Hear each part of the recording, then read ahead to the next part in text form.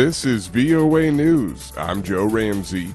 U.S. Secretary of State Antony Blinken said Sudan's warring generals had agreed to a 72-hour ceasefire starting Tuesday after 10 days of urban combat killed hundreds, wounded thousands, and sparked a mass exodus of foreigners. Previous bids to pause the conflict failed to take hold, but Blinken said, quote, following intense negotiation over the past 48 hours, the Sudanese armed forces and the rapid support forces have agreed to implement a nationwide ceasefire starting at midnight on April 24th to last for 72 hours. Western Arab and Asian nations raced to extract their citizens from Sudan on Monday as the UN chief warned of the risk of wider repercussions and urged international powers to exert maximum pressure for peace. Since the start of fighting on 15 April, hundreds of people have been killed and thousands injured. The violence must stop. It risks a catastrophic conflagration within Sudan that could engulf the whole region and beyond.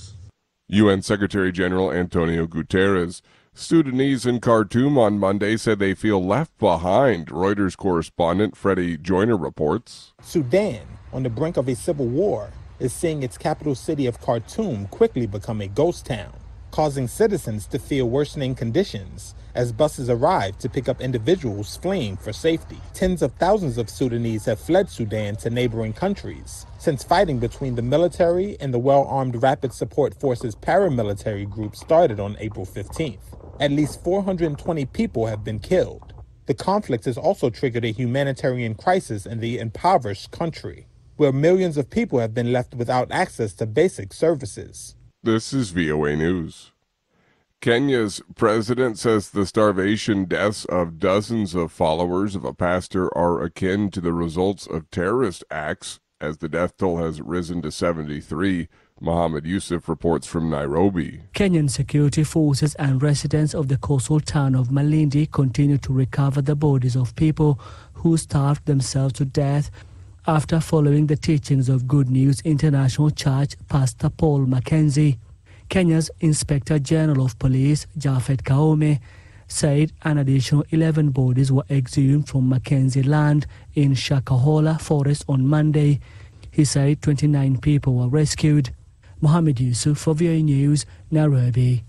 U.S. President Joe Biden has honored America's best teachers, praising them for going above and beyond for their students. AP Washington correspondent Sagar Magani reports. In the Rose Garden, the president said teachers do things like bringing snacks for hungry students. Spending your own money on school supplies. And face the unique challenges of today's teachers. Explaining the unexplainable, from banned books to duck and cover drills. Amid a plague of deadly school shootings. Teaching should not be a life-threatening profession. The event honored Teachers of the Year from every state, with Oklahoma's Rebecca Peterson named the top teacher. Sagar Magani, Washington. Prosecutors in the U.S. southern state of Georgia will reveal this summer whether former President Donald Trump will be charged with crimes related to interfering with the 2020 election, the Atlantic District Attorney said on Monday, according to the Atlanta Journal-Constitution. Fulton County District Attorney Fonnie Willis, in letters sent to local law enforcement agencies, said she would disclose charging decisions sometime during the Fulton County Superior Court's summer term, which begins on July 11th and concludes on September 1st, the newspaper reported. A magnitude 7-point earthquake struck west of Indonesia's Sumatra Island on Tuesday, Indonesia's geophysics agency said, triggering a tsunami warning. The European Mediterranean Seismological Center earlier pegged the quake at 6.9 magnitude. The quake at a depth of 84 kilometers triggered a tsunami warning.